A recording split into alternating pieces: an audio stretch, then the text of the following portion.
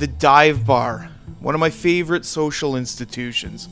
Every city, every town, and every country has these rough around the edges, sometimes to the point of unwelcoming watering holes, where people of all walks of life come together to enjoy cheap drinks, either in silence or anonymity, or to meet with friends from the neighborhood, or all of the above. And we're not talking about some hipster bar where the bartender's covered in tattoos and has a waxed mustache and Carhartt workwear, but he's never even changed a tire, and he probably went to art school. We're talking about the place on your block you've always been curious about, but might be too scared to go into. What goes on in there? Who drinks in there? How do they pay their bills? But first, let's get down to the real question.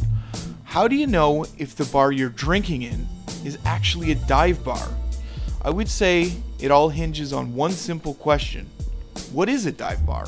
Dive bar? Yeah, have you ever heard that expression? No. Okay, that's good.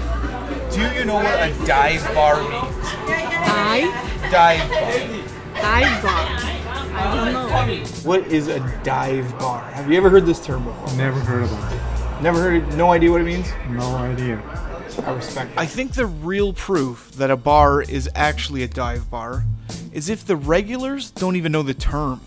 They're not self-aware, there's no irony, it's not some tongue-in-cheek working-class bar, there's no deconstructed pickled eggs or elitist food that's purposely been elevated to show that we love rough bars, but we'd actually never set foot in one.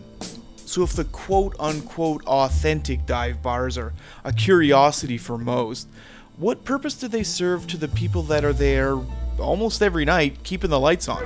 My bar like a family. Yeah? We are like a family. You ask them, they feel this is their living room, part of their family. So everybody, good people, welcome to have their moment. They enjoy their self for a moment. Aren't they just a place where people go to drown their sorrows? It's more than that. Yeah? Yes, because we're all like a family. And it's amazing. Because if someone needs someone to talk to, we're there. If you need to lend a hand or, whatever, to be a good friend, I love it here.